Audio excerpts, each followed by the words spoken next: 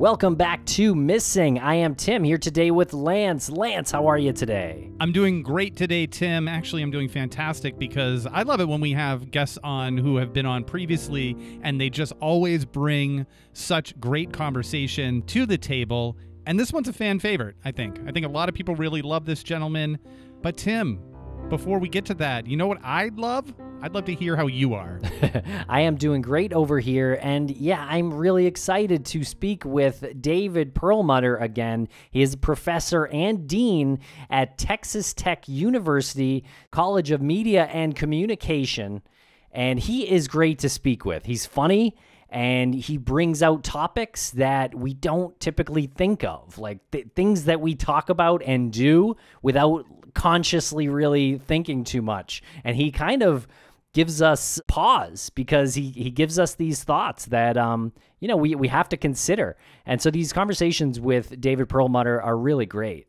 It's a really good point. I feel like David checks in with us periodically throughout the year, and we have these conversations. Even if they're not recorded conversations, we'll have emails about current events that are happening and how the media is treating them, especially in the world of true crime, and he's the expert on it. So these reoccurring conversations that we do have on air are essentially a combination of all of the ones that we've had leading up to it in email form until we're finally like, oh, we should get on and talk about this because now it's sounding like important to talk about for the listeners. Right, and in this conversation, we speak about the disappearance of Tara Calico a bit, and she went missing from New Mexico in 1988, and there was some recent articles in the media about this case and about how there could be charges coming. So that is really the sort of the launch point for this conversation. And if anybody does have information on the disappearance of Tara Calico, please contact the Valencia County Sheriff's Office. And if you want to hear episodes of Missing early and ad-free, as well as our weekly bonus show, you can subscribe to Missing Premium on Apple Podcasts. And if you're not an Apple user, don't worry. You can go to missing.supportingcast.fm and find the same product there. There's a bundle, Lance, with Missing, Crawlspace, and our new podcast called Dark Valley, which you can hear early episodes of in this bundle. So make sure to check it out. And Tim, Dark Valley was recently featured on Apple Podcasts up at the Browse section. So if you don't know where you can find Dark Valley and you're on your Apple Podcast app, just scroll a little bit right there at the top. You'll see Dark Valley. And you can sign up on that Apple subscription, or you can listen to new episodes every Friday. All right, everyone, thanks a lot for listening. We're going to break quick for commercial here, and we'll be right back with Professor and Dean David Perlmutter.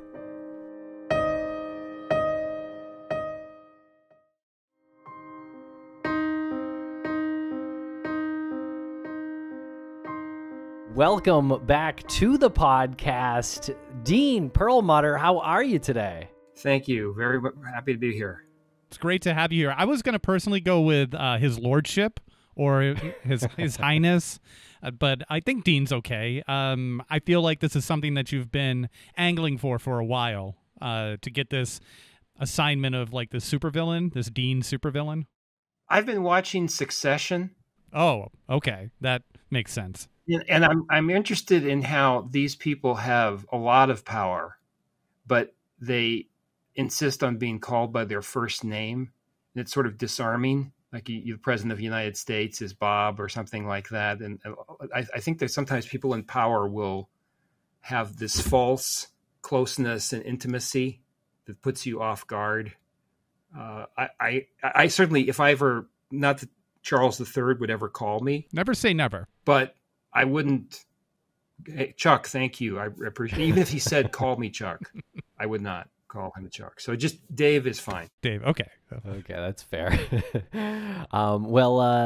Let's see. This is now, I think, your third interview on this podcast. Can you tell us a little bit, refresh our listeners' memories? Who are you, and what is it that you do? Well, no one can know who I really am, but my profession is that I'm a journalism professor, and I also am dean of the College of Media Communication at Texas Tech University, where we teach everything from podcasting to public relations and advertising, and now gaming and AI analytics and robotics and the massively expanded world of media and communication. And we very much appreciate the work that you do, because we have a not insignificant number of students who are very interested in audio and audio production and all the different aspects of it, including on air, but also production and technology and booking, everything that you do, probably do for yourselves. But some of the broadcasts, have different people. I'm very interested now, and when I'm listening to audiobooks, I'm hearing 4 or 5 people, like so-and-so was executive producer, so-and-so was sound technician, and the high-end audiobooks from, I guess, bestsellers or big book companies, they have an entire staff of people just working on the production of one book, besides the person who's reading it. It's crazy. I was going to ask another question, but you brought up the audiobook topic, and Tim and I are both listening to, I just finished, I think Tim is close to it. Yeah, I just finished James it. Renner just released his latest book, Little Crazy Children, and it's excellent, and he reads it, but he told us he read it in a small studio in Columbus, Ohio, and it was just like a basic, like, small studio, no big production staff, but it sounds outstanding. Like, and then you hear the other ones of these productions with like multi narrators and a producer, an audio engineer, a director. I can't tell the difference. I wouldn't be able to tell you if James Renner had like a team or not behind him. Yeah, the technology has really gotten very good, hasn't it? For people, the entry level is much lower than it certainly was when I was growing up. You literally needed a radio station to record an interview and an entire building worth of technology. I know. And now we've all got these home setups that sound great. And as long as there's not a dog barking in the neighborhood, it's great. Just as you said, it sounds great, you cut out there. Exactly. So, As long as the internet doesn't cut out. So how long have you been doing this? I've been a professor now for 30 years. I've been here at Texas Tech for 10 years. And I've been interested in the crime genre and police and law enforcement for about 20 years, because I wrote this book based upon my riding along with the police department and seeing the interactions with the public, and then relating it to the world of media, which is my original reach out to you about talking about journalism and fictional or semi-fictional coverage of crime and law enforcement. The book was called Policing the Media, and I've just always been interested. Last year, talked to the Texas Sheriff's Association on this very topic, mentioned you all as a great podcast. These sheriffs, by the way, it was the first time I ever spoke to an audience where everybody was open carry, 250 people armed. So it's a really good group to work with. That doesn't happen in Texas very often, even though that may be your stereotype from outside of Texas. But they were actually very interested in true crime, because they were having more and more interactions with the public where people were coming to them, or people who were victims of crime or relatives of victims, or people who were interested in police work, or the city council, and they were coming to them with information that they'd gotten from a true crime podcast. So that's a fascinating sort of loop back phenomena of police work now, is reacting to you. And the case that I think we'll talk about a little now, the Tara Calico case, is probably, I think, a good example of that. Yeah. And I was actually curious, you mentioned this development that is the relationship between like what we do in the podcast and law enforcement and the public. In your time as a professor and researching this and educating others about this, did it just seem to like accelerate, like 0 to 60? Like it wasn't happening and then all of a sudden it was happening? And how did you keep up with it if it did accelerate that quickly? Yeah, you could say that there were different eras, like there's geological eras, or there's eras of an ancient city like Rome where you can identify different civilizations or people who lived there.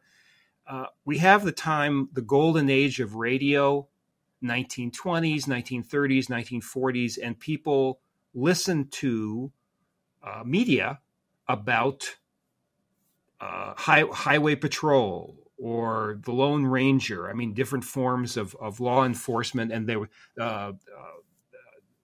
Dragnet, very famous. A lot of the TV shows that we think were the first cops and robbers, detective shows were actually radio shows before they became that. Then we entered the golden age of television, the 50s, 60s, 70s, and 80s, where we had more and more cops and robbers, detective, investigational, private detective shows, the Columbos, the McClouds, the Blue Knights, all the many Hill Street Blues. You can name hundreds of them. And I think last time we talked, we mentioned that one of the things that drove me to write my book in the late 90s was that I read this really interesting statistic that cops were the most overrepresented professional category on television. Like there were more police per television citizen than anything else in terms of just the wide world of law enforcement. Again, private detectives and blue-coated street officers. And so we think we know so much. We're saturated. And then most recently, we had two things happen. We had the CSI era, where all this amazing technology raised the expectations of juries, of journalists, of the public, of like what evidence you should be, how you should be able to solve a crime. Like, why don't you just run the DNA and solve the crime and so on? And that has really affected police work. It's affected coverage of media. I mean, every time you do a podcast or any true crime podcast, they always talk about the DNA evidence, and they talk about like this was found and so on. And then we're now in the next era of crime and law enforcement media, and that's the podcast era, the true crime podcast. And it seems like 50, 60% of the country, and certainly seems like almost everybody you talk to about a crime, they didn't read about it in the old sources of like the evening news, unless it was a local crime that happened recently in their area.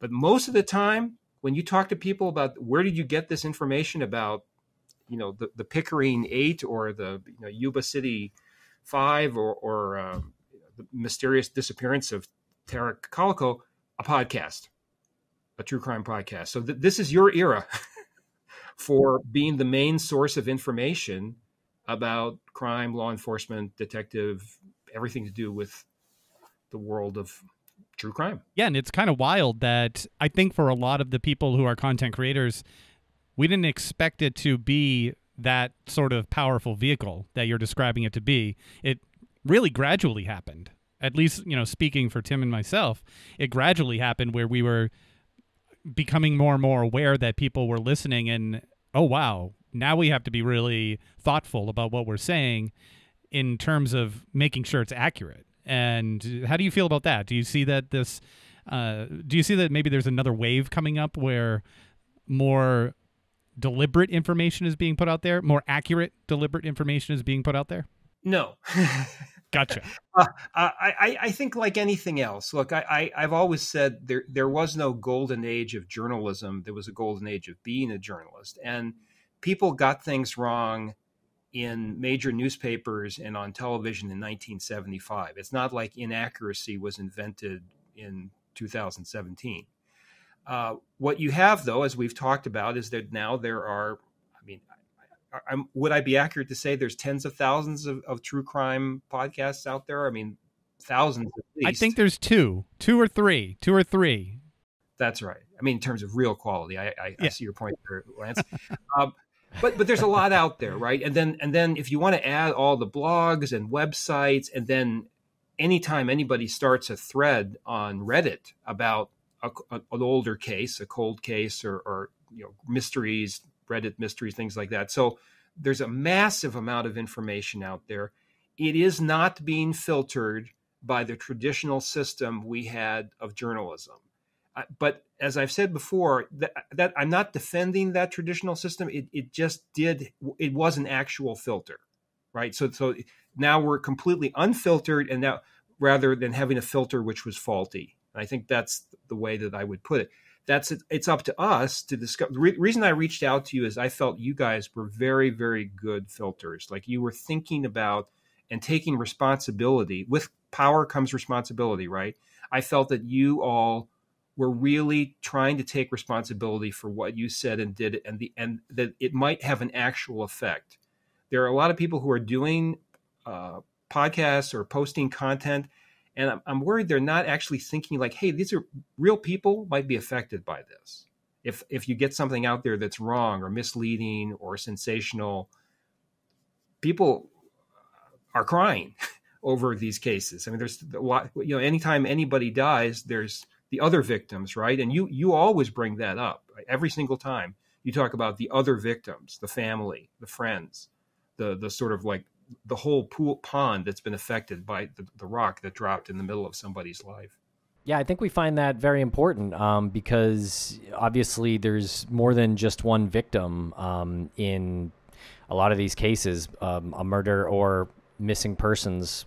Yeah, the reach is kind of incredible sometimes. And you've reached out to people. You've made yourself very open for families or people who are investigating a case to contact you. And I think that's also a very good thing. Yeah, we're always happy to speak with family. I think that's a big part of the point of what we're doing. One thing that we tell family members, and we have probably discussed this before with you, but I think a television news program doesn't offer the same amount of time that a podcast can, and an interview with a family member is usually 45 minutes to an hour with us. It's so different of an experience for them.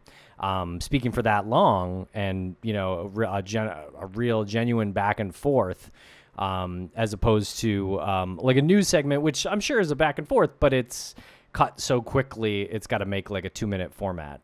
Yeah, one of the aspects of journalism that has been pretty hard hit in the last 30 years has been long form journalism. Now they still have shows like Dateline, or there'll be an HBO documentary.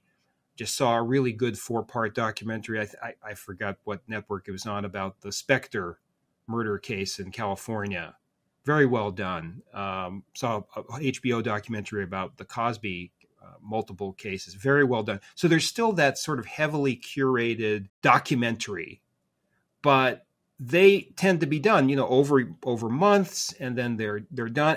And sometimes there's some reaction. Actually, I've noticed now sometimes they'll do a podcast along with the documentary so they can talk about more recent developments.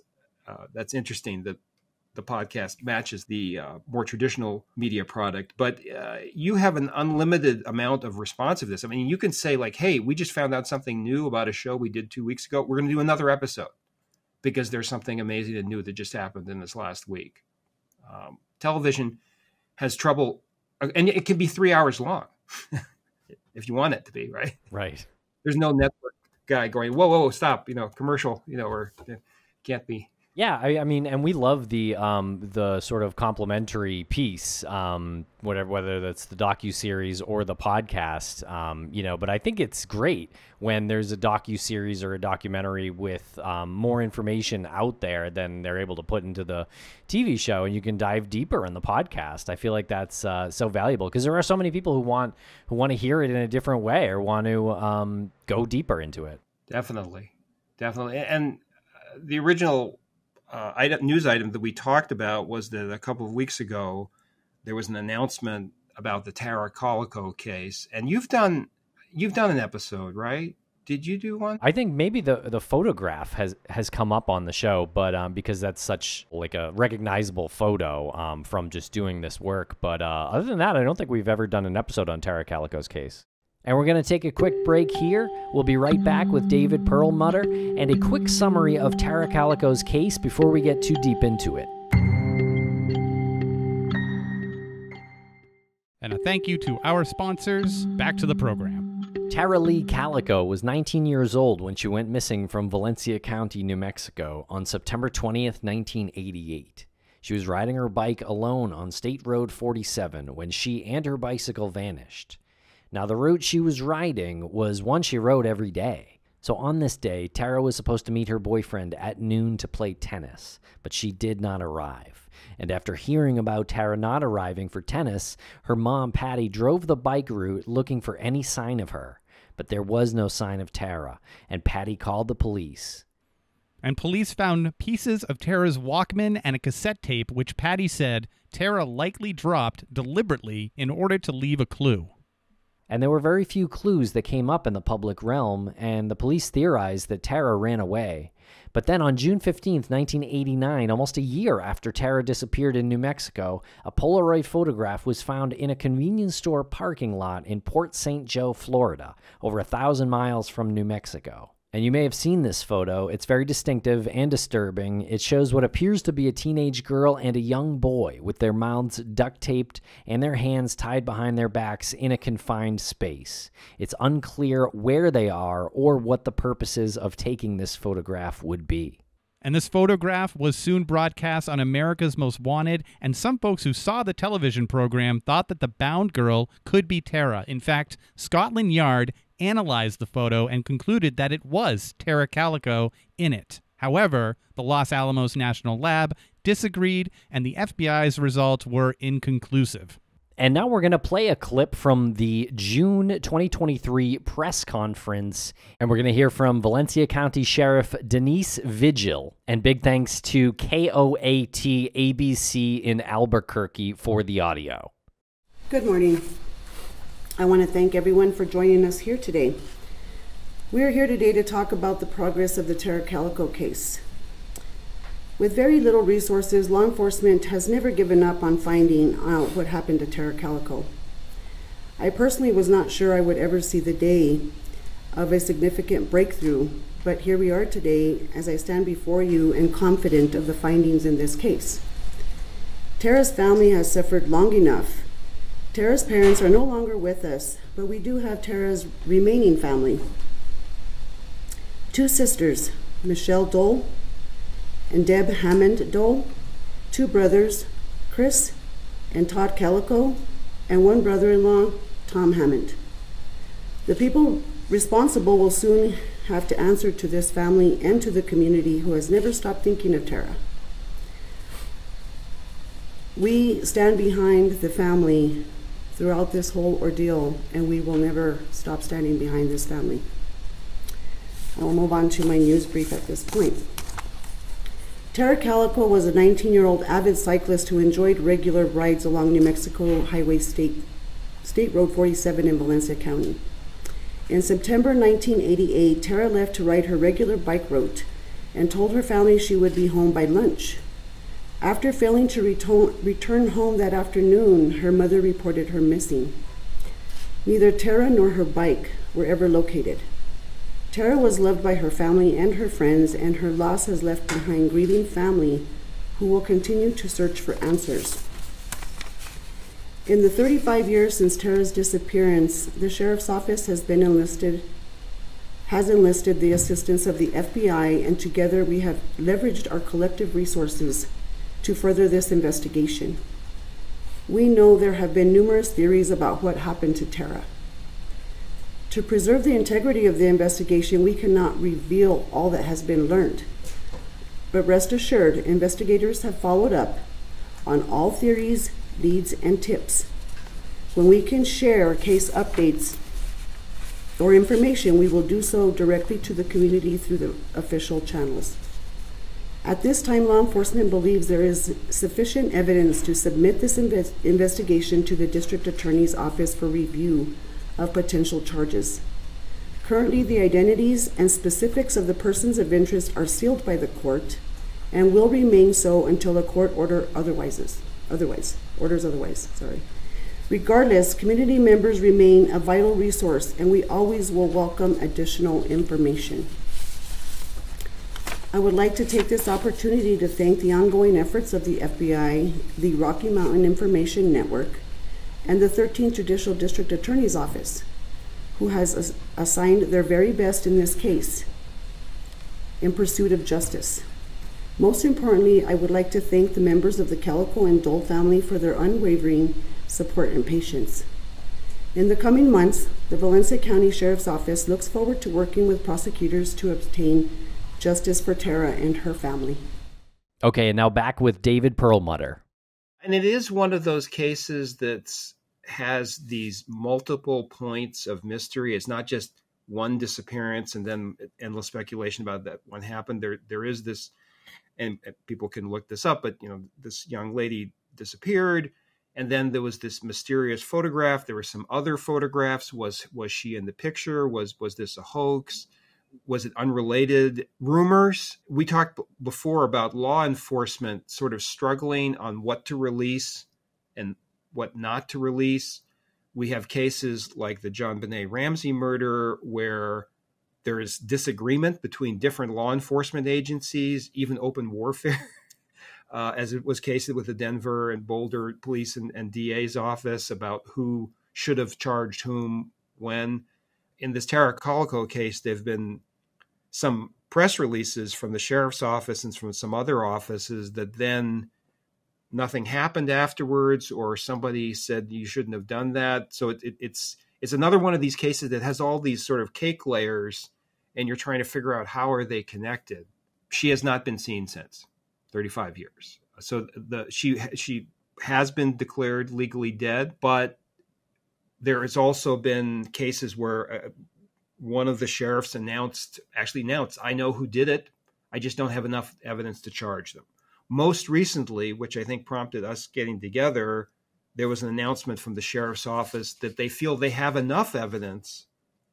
But then I think about a month and a half has gone by and there's been nothing else on this, which is very interesting. Her town is not, it's in Valencia County, which is not like a huge media county, like, it's not in New York or something. And I found it a little odd that there wasn't a more media follow-up on somebody announcing this very famous cold case might be solved and then nothing happening. I mean, we've talked about how there's police time versus public time versus journalism time.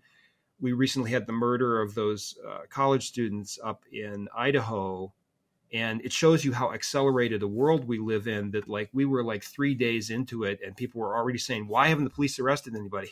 Police, especially nowadays, they want to make sure they have an ironclad case before they charge anybody. They don't want to charge somebody too soon and give away evidence, or once lawyers get involved, you have to turn over things. So they were waiting. FBI was involved. They were tracking the suspect, the camera and other GPS and so on. So we're wondering what's going to happen here with Tara Calico. The other aspect of the case was that not only were there a lot of local rumors, and I think there've been some podcasts. I listened to one podcast of somebody who lived in that town, and she also made some accusations. I don't think she actually named the people, but said like everybody knows. And now you've had this situation in a couple of the major cases that you started getting. In fact, your first major case, you can talk about that, where you went to the site, right, in New England, and you would have people tell you, well, everybody knows, right? But then does that mean everybody knows or everybody thinks they know? Yeah, it definitely doesn't mean that in Maura Murray's case. I think people are all over the map still in Maura Murray's case, neighbors and locals included, and definitely no offense to anybody up there. But there are just a lot of theories that are still rampant. In this case, the press conference seemed curious to me because the sheriff said people responsible, and that was from the recent press conference on, I think it was on June 13th, 2023. And that would match what this Sheriff Rene Rivera said back in 2008, that they had two men as suspects who were teenagers at the time of the disappearance. But that was the comment that you referenced earlier, that the sheriff made a comment that they knew. So maybe that is the truth in this case. However, I have to wonder what the point of the press conference was at all, because I wrote down another quote from the sheriff, and she said, law enforcement believes there is sufficient evidence to submit this investigation to the DA's office for review of potential charges. They're not really saying anything with that. And that was like the most hard-hitting thing that they said.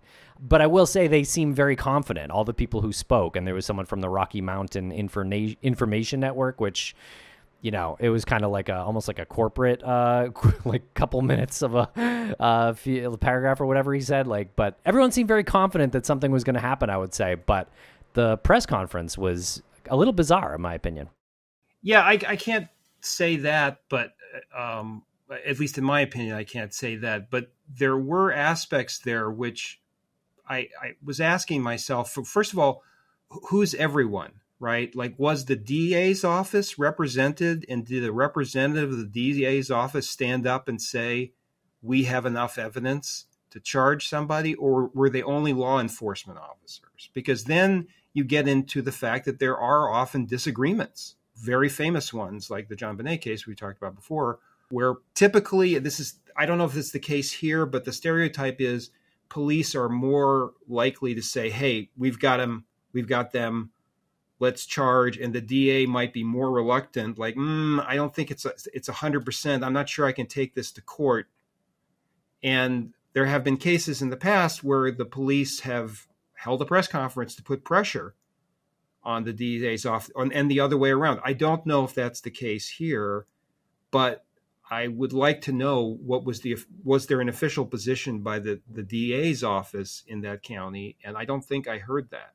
What was it about her disappearance that has resonated through 3 decades? Well, I'm reconstructing, because I don't think I heard about this case until the photograph, and I don't know if you have the ability to do that, but you know, I think it's public domain. It certainly appears everywhere. There's a famous photograph that was found under very odd circumstances, but in the photograph, and I'm looking at the photograph right now as we're talking about, there are 2 young people, one obviously a young woman that I'm guessing is in her late teens, and one a much younger boy who look like they're bound and gagged in the back of what looks like a van. And I personally did not hear about the case until that photograph, the Polaroid picture. People may or may not remember Polaroid technology. Before Polaroid, that was released. So that was an interesting instance of the crime. I don't think was a national story. It was the photograph that made it a retroactive national story. And that has been analyzed. I mean, again, if you look at the history of it, one lab said, yes, that is her in the picture. The mother, I think, is on record saying, I think it's her. Another lab said no. And then I think the FBI lab said, we don't know. So the whole mystery of the picture, and then there were some other pictures that arose as well. But like, that's an interesting case where a piece of media to some extent became more famous than the case itself of the original disappearance, which happened in an area which it wasn't downtown Albuquerque, and it wasn't downtown Los Angeles. It wasn't a big Boulder or someplace where there's a lot of media hanging out waiting for a big news story. Yeah, really interesting stuff. So Scotland Yard is the group who analyzed the photo and concluded that it was Tara Calico. The Los Alamos National Lab disagreed, and the FBI were inconclusive. The mom was apparently thinking that the initial photo was Tara, and then the other 2 photos you mentioned, I guess one, the mom was insistent that it was not Tara, and then one I think she thought could have been. And if this is a hoax, I mean, first of all, anybody who does a hoax on people's hopes for their daughter being alive, that's a terrible thing to have done something like this. But it is mentioned in that in the picture is a book that's visible that the mother said was a book that her daughter, the author, a mystery author, actually a horror mystery author, her daughter loved. So there's this other connection besides just happens to look like somebody there. And then right. there's a small boy in the picture too, which there's a lot of backstory on that too. Yeah, Tara's mom thought that there was a mark on her leg that was familiar as well. So that was another reason why she thought it was definitely Tara. Now, they apparently broadcast the photo on America's Most Wanted, I guess, back in 1989, which led to Tara's family sort of talking about it. And it led to the family of a missing boy to believe that the boy in the photo was their boy, Michael Henley. But it apparently was not, because he was found not long after that, near where he went missing. But the photo is definitely interesting, and they couldn't rule it out. And it was definitely taken past the point where Tara went missing, based on, I guess, Polaroid stock or something like that. Yeah, and it's in 1989, interesting year, because that's when the commercial internet technically began. As you know, the internet was a military and higher education resource, but became the thing, the internet, with web addresses, 1989. And so it was just at the cusp of the era that we're in now, where something like that would be accessible. And of course, America's Most Wanted was probably the most popular true crime show of its era. Very famous show, broke a lot of cases because of the national attention that it gave there. So I don't think they did something on Tara, somebody correct me, before the picture came out. So again, the picture has become more famous than the circumstances of her original disappearance. And we're going to see, I actually, when I contacted you about this and I said, wow, this is so sensational about a 35-year-old case that they have a break on.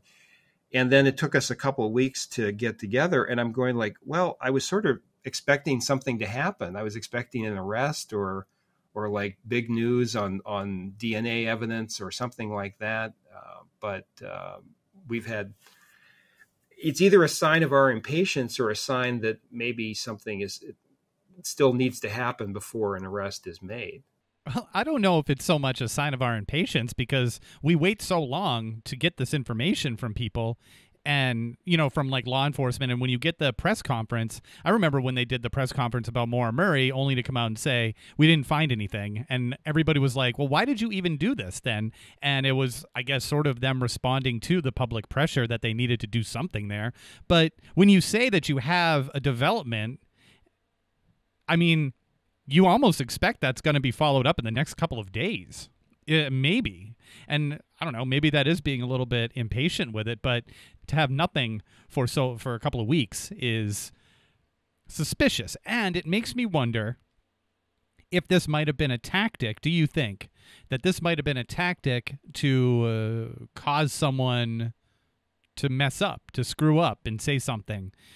If they thought that the pressure was on with a press release, like another public announcement. Well, you've covered the Maura Murray case, obviously. How many podcasts did you do on that one case? 700. About 150 or something, right? Yeah. And you know that while a lot of people claim to know something, we know somebody must know something. I mean, there was the one scenario of her running off in the woods, and I guess then nobody except her knew what happened, and she passed away in exposure in the woods. That's one scenario of what happened to her, and then there would be there was the people who saw her in the road, and the family who saw her from across the road, and things like that. So there may be some more people who know something, but there wasn't like an actual knowledge of what finally happened to her. With this one, there's no possibility there aren't multiple people who don't know anything. I mean, there must be. I don't believe people keep secrets this well. This is why I'm not a conspiracy theorist in the big sense. Like 10,000 people at NASA all agreed, and the Russian government, agreed to keep secret that we didn't land on the moon or something like that. People are very bad at keeping secrets. Unless something pretty high is at stake or the threat is pretty high. So yeah, that's one scenario, is that police are frustrated and they say, we're just at the edge here and we want to push to crack somebody to talk or something like that. It was an unusual way to do that, though, I have to say. I mean, we'll find out. I mean, if nothing happens for a couple of years, then I guess you both are right that this was a tactic. If something happens next week, maybe not. Right. No, I think that's a good read. I think this could be This could be the police department sort of paving the way for some public uproar if the DA doesn't, decides not to charge it. Because again, that was the only thing they said, is that we're handing over this information to the DA's office for review of potential charges. Like that's like not anything. I mean, they should be doing that anyway. They do that every day on other cases, like without doing a press conference about it. So I think if there aren't charges, though, then people would be like, hey, wait a second, wasn't there a big thing just back in June and nothing? So then the pressure would go from the PD to the DA's office, and maybe that's what the PD wants. Well, you bring up the whole question of what do police do with a cold case. In the Murray case, I think the impression I got from what I've read and from listening to you and listening to all the episodes of your show was that the local police think the case is solved and are, at least the police that are there now and were at the time, are not real happy to be continuously investigating a case that they think is already done. Like, it's over. And that happens sometimes. Sometimes police are like, look, we've got more recent murders. We've got more recent things to do. We're a limited staff. We can't just reinvestigate this case every year. And that's why these cases fall cold. I mean, the actual term is referring to something that nobody feels there's anything new on. And so, like, how many police resources do you want to commit to a 35-year-old mystery versus what happened last week, right? So sometimes that's the case. The police are just tired of it and like don't want to hear another podcast. They don't want any public pressure. They just want everybody to go away and forget about it, right?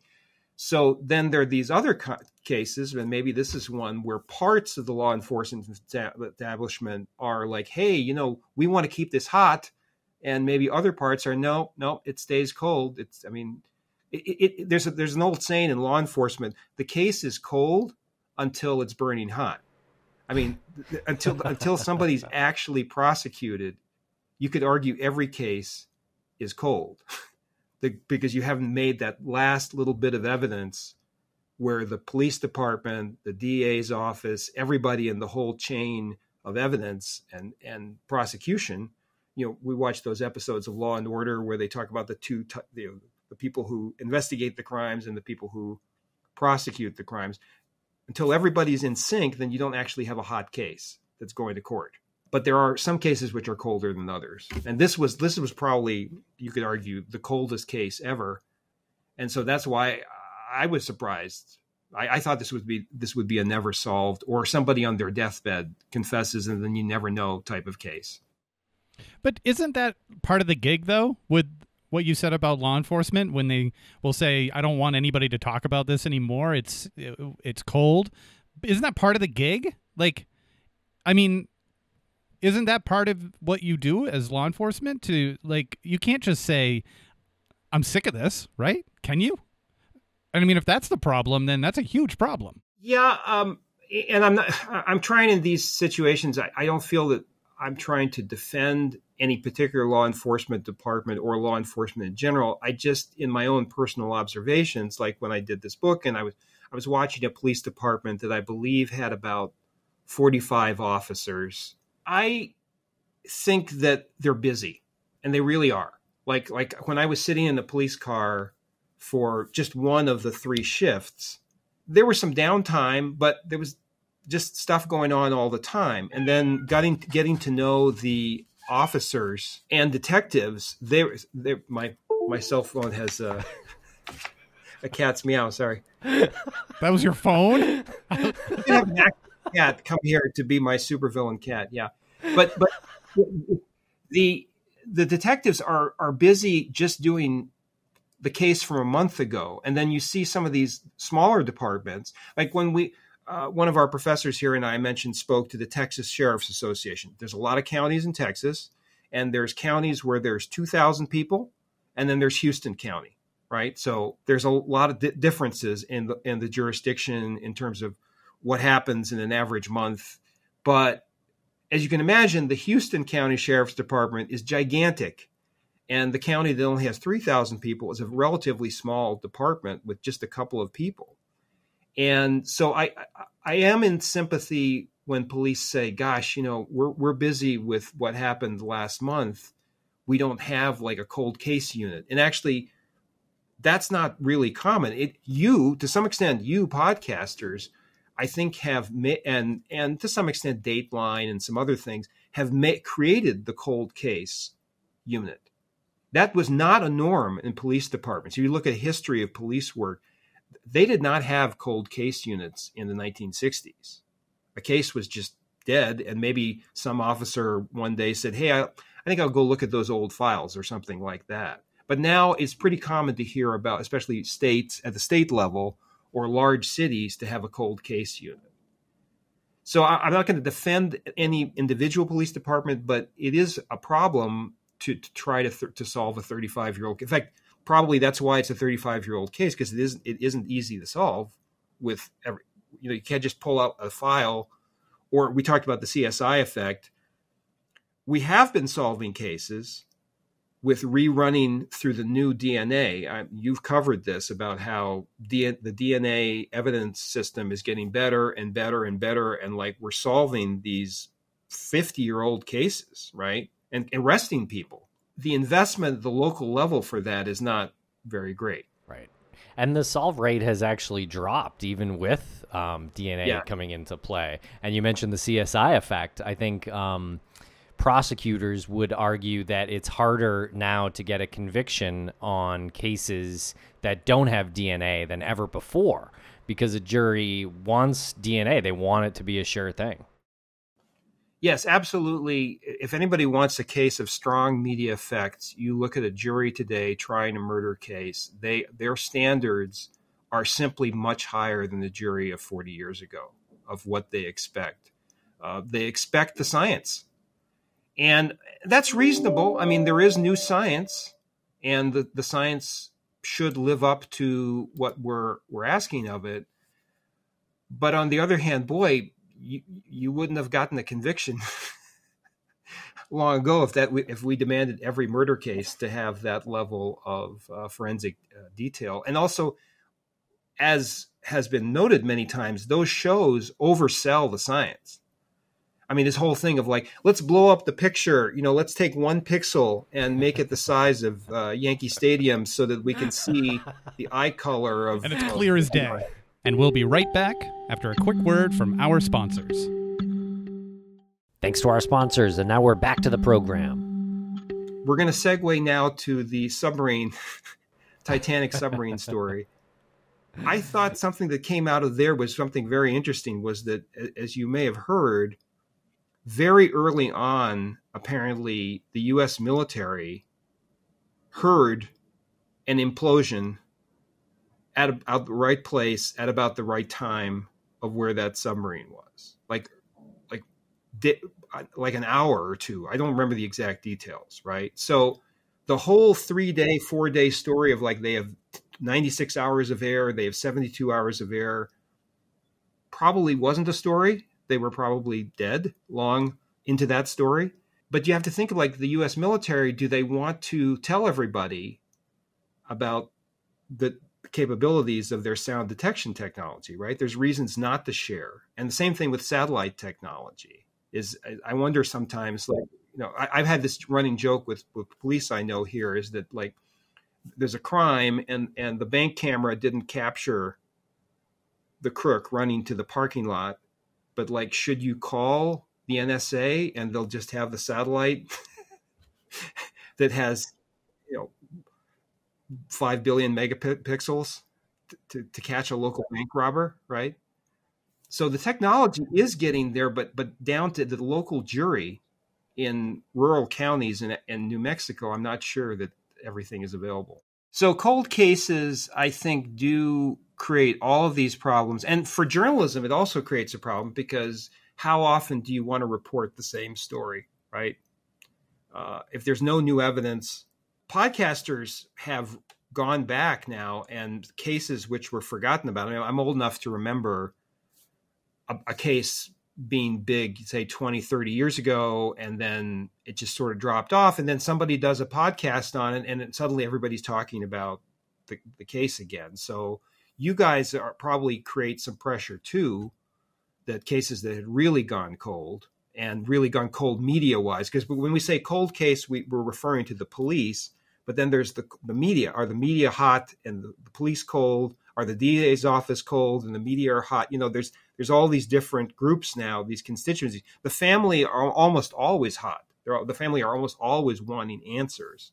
I've never heard of a case where the family doesn't want any answers. I mean, there have been cases where individual family members say, look, my hopes have been gotten up so many times, I can't take it anymore. I've had people tell me that. And you've interviewed people who've said that before, like, I can't take it emotionally anymore to get my hopes up that there's going to be a solution.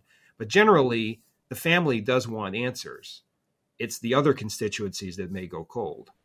Yeah. Okay. I had a question that I really wanted to run by you, and this is a perfect opportunity because you bring up the families. And I'm wondering, in your opinion, where's the line when information that's acquired legally, responsibly by a licensed private investigator, if that information doesn't reflect well on the family, but significantly changes any theorized outcome that the family supports? What's the responsibility line there for somebody who has that information, and should they disclose that information to the public, which could potentially save a lot of time and resources if it is accurate? And I'll go back and say this has to be information that has been obtained through an accredited licensed private investigator, or law enforcement, somebody who has given their authority that this is the way the information should be disseminated. Yeah, I understand your question, although it's quite possible, and in fact, we may be talking about this with the Tara Calico case, that evidence is in the hands of somebody who just happens to know something, right? And they didn't investigate; they just happened to have heard at a bar, like a guy say, "Yeah, I did it 20 years ago," and we have evidence from like prison inmates who will say that the person that we were in the cell with confessed to a crime, and so on. So there's a lot of places we can get evidence.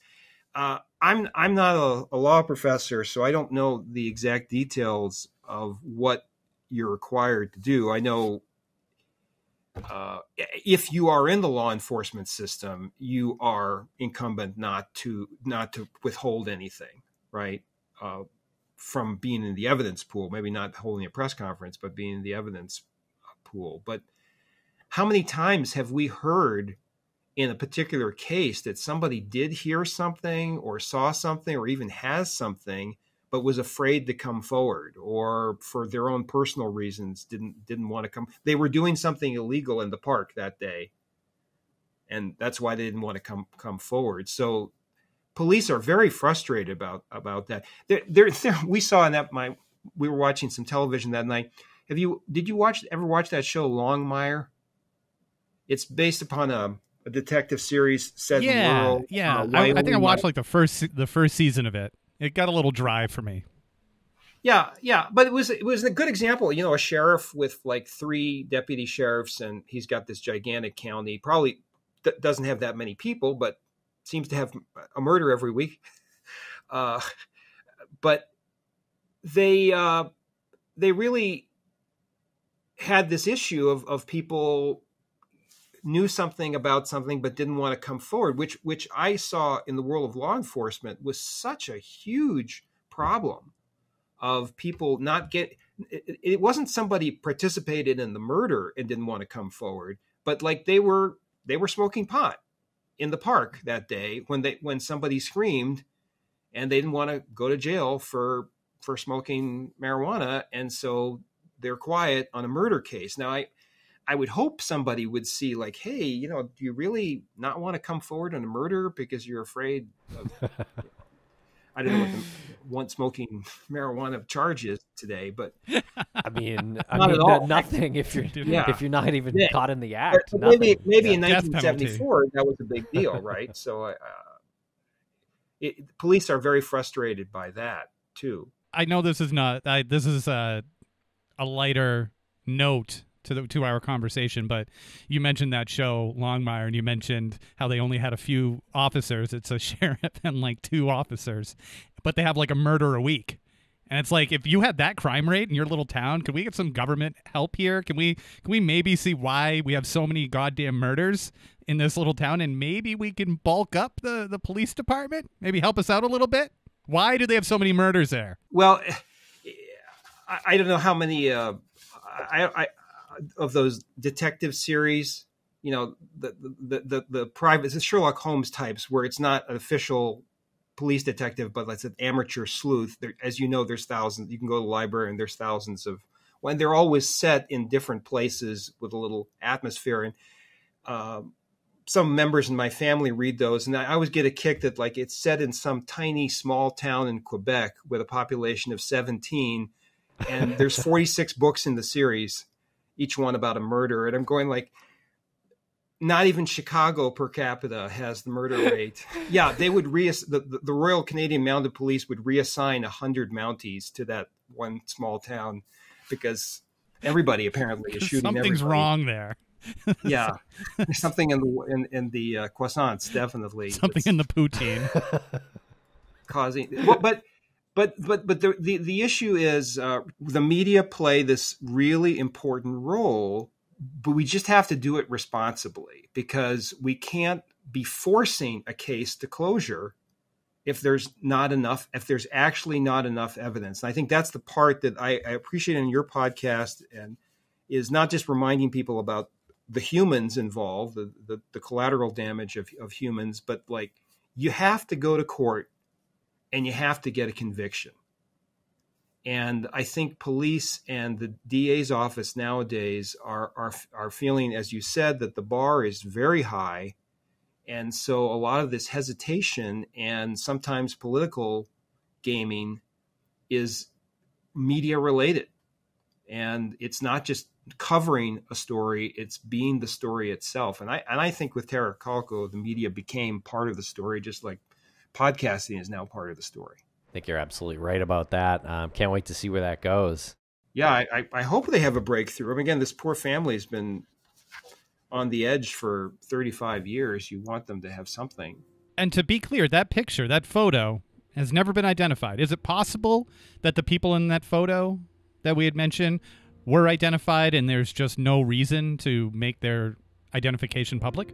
Again, we don't know, because if a DA and a police chief, detectives said, look, we have a suspect, and this would tip that suspect that we know them, so we're just going to not make a statement. But the photograph was submitted. I mean, so it's not like there's a secret. I mean, unless we're missing something, it's not like the Valencia County Sheriff Department has a secret file. And when it was submitted to the Los Alamos lab, Scotland Yard, and the FBI, well, I mean, that's the big three, right? I can't think of who else I would want to send it to be inspected. So, and you got the three different versions. It is, it isn't, and it may be. So that lends us to think that, like, the only way we would find out about that picture is if the case was solved, and you found out, you know, did she survive the initial moment there where she was riding her bike? And again, the story is that she was hit by somebody either intentionally or accidentally and then disappeared, in which case the photograph has nothing to do with her case whatsoever, unless it was a purposive hoax. But we'll only find that out when the case is solved, if the case is solved.